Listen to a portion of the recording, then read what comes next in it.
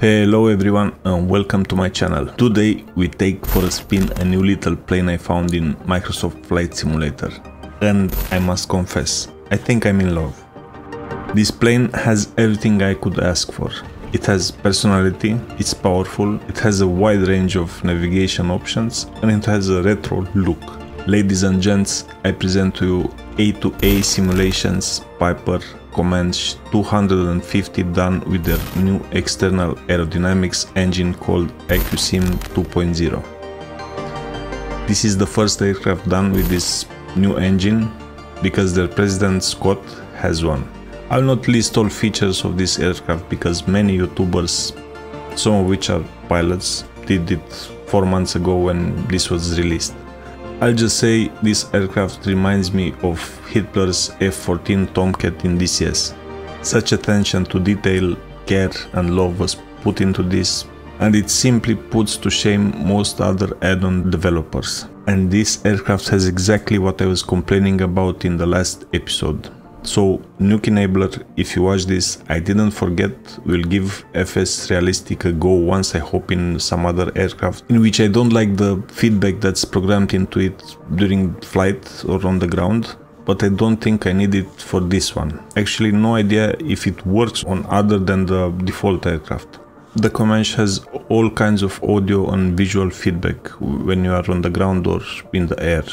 I will touch on those when the time comes, but I'm so pumped. I want to talk about everything I like from the intro. So enough rambling, let's start this baby up. This time around I'll use checklists. I know I said that I don't like them, but this plane makes you want to fly it correctly and leave it in a good state. Because everything persists. If you forget something powered or switched on, it will be in the same state next time you log in. Fuel and oil state, engine wear and tear, etc. So I'll follow some of them, not everything, but I will make sure I do the important bits. I'll take the wheel chokes, tie downs, pitot covers and controls lock off directly from the tablet. Then proceed with the before engine start checklist. Rotating beacon needs to be on, everything else is fine. Then I switch to engine start. Since I used the left tank on my last flight, I think I'm going to switch to the right one for now.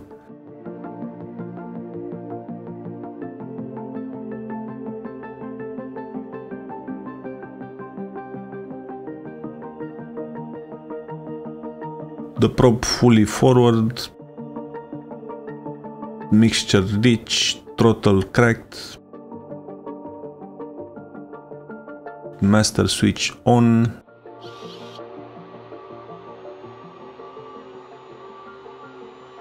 fuel pump on, and the fuel pressure is rising. Because fuel pressure starts dropping after you turn the pump off, I leave it on until after I prime the engine. I think most people turn it off before that.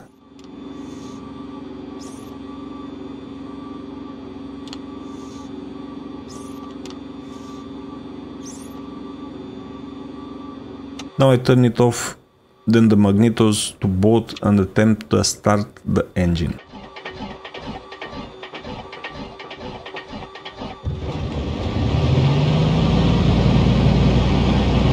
Oil pressure is looking good, the battery is charging. Nice.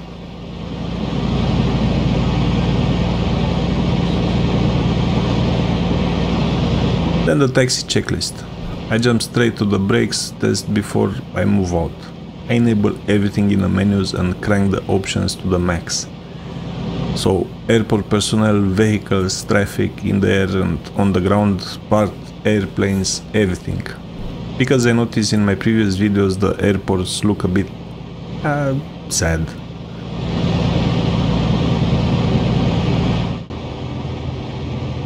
Oh, and look, I teleported to the runway. I'm doing run-up checklist only to increase the cylinder temperatures a bit, since they don't get into the green otherwise. I know, I shouldn't do it here, but you don't want to know how I got to the runway. Throttle needs to be around 2000 RPM, engine instruments are indicating normal values.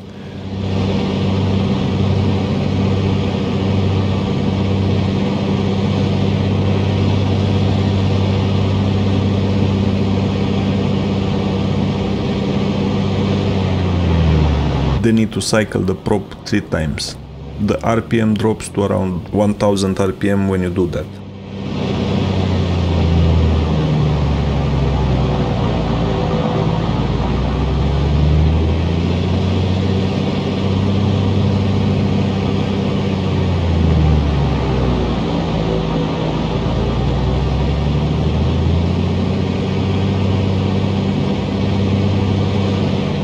Okay, I didn't want to leave this in, but for transparency's sake, here we go. I got lost. And I entered the gravel road into the grass and all kinds of bushes at this end of the runway. So don't judge me, okay? This is not how I usually taxi, but I didn't bother to look at this airport's diagram beforehand and took a wrong turn.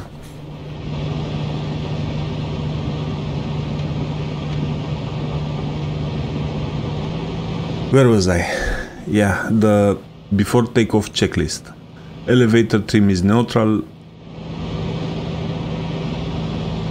The control surfaces are okay.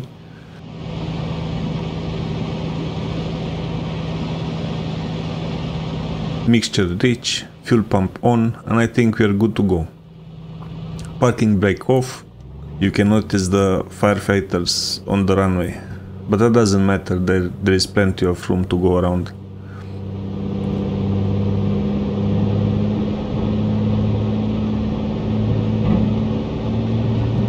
See you firefighters, thank you.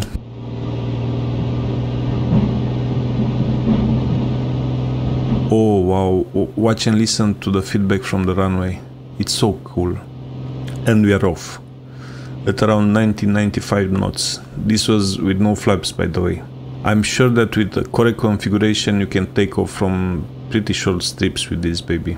Positive rate of climb, I can retract landing gears.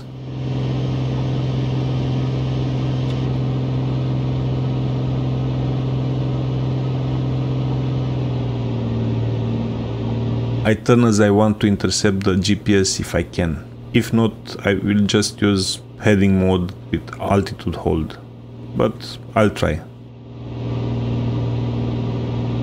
So it's time to turn the autopilot on. Well, all the LEDs are on, it initializes.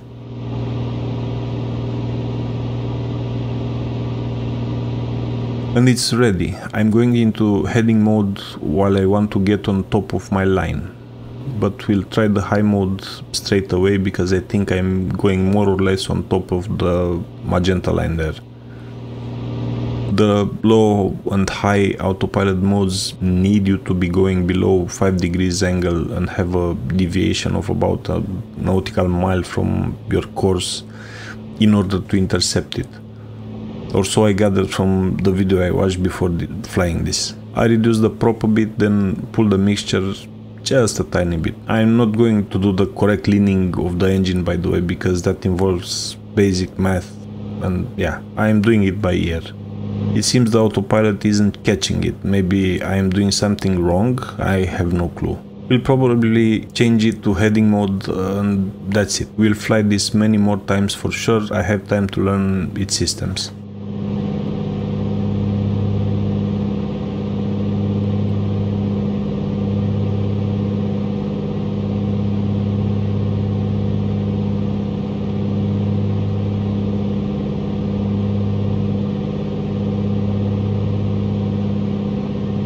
As I reach the 4000 feet mark, I decide it's a good altitude and prepare to engage the altitude hold function.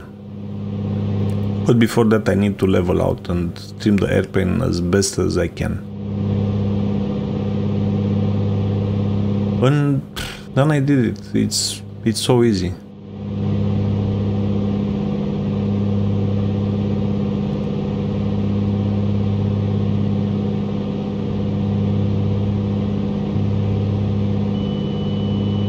Oh no, I didn't. When that happens, it lets you know you need to trim it even more, as this autopilot doesn't have pitch authority. So a bit of nose down should do the trick. There you go.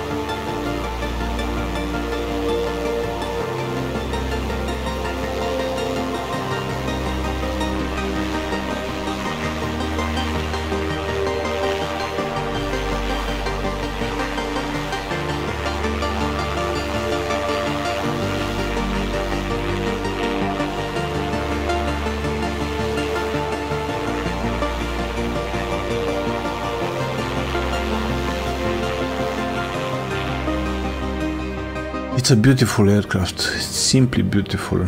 Want me to show you the only bug I found on this plane? Watch this.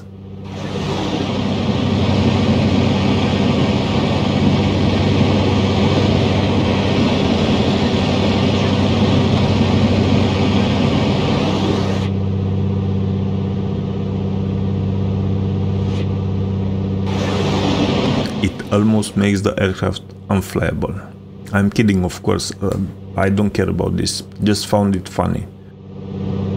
As the cabin temperature is pretty low, I start to search the temp controls. Check this out.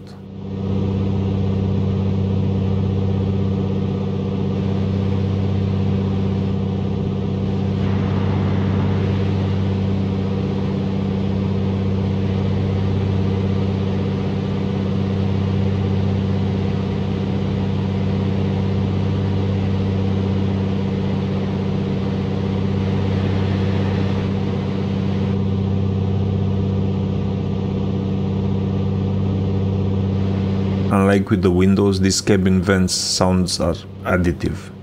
Pretty cool stuff. Having some time to kill, I take a closer look around the cockpit. Everything looks cool with no wasted texture space. If you zoom in and stuff, it still looks cool, but I don't look at a panel that takes a huge chunk from a texture. I really like that. Devs did even some prioritization when UV mapping, because it seems more details are around the places your eyes will be most of the time. So that's not the ceiling. You are magically 10 nautical miles or so from our destination. I start the fuel pump, but I guess I did it prematurely as we are going to circle the airfield a bit due to traffic. Mixture goes in fully, so I don't forget that.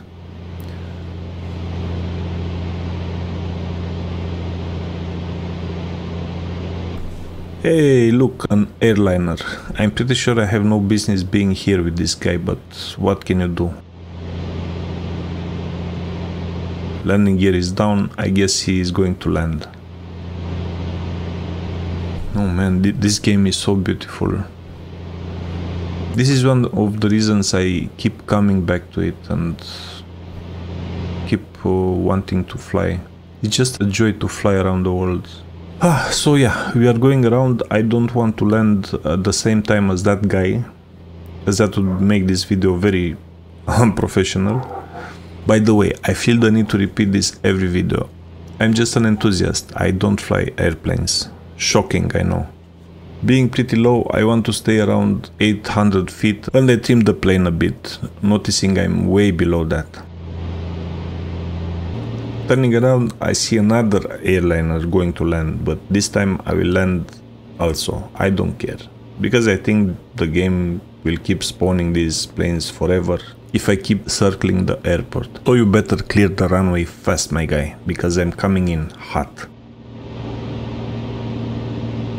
I start turning and I end up going wide, but it's okay, I got this.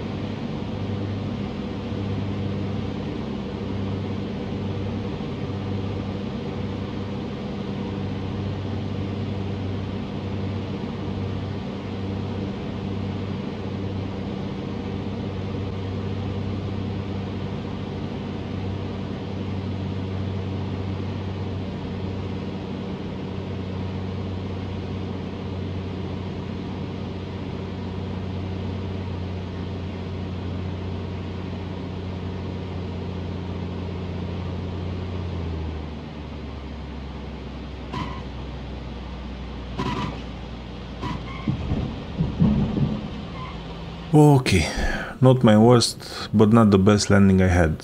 Oh, again, listen to the sounds and this camera shake. It's just perfect.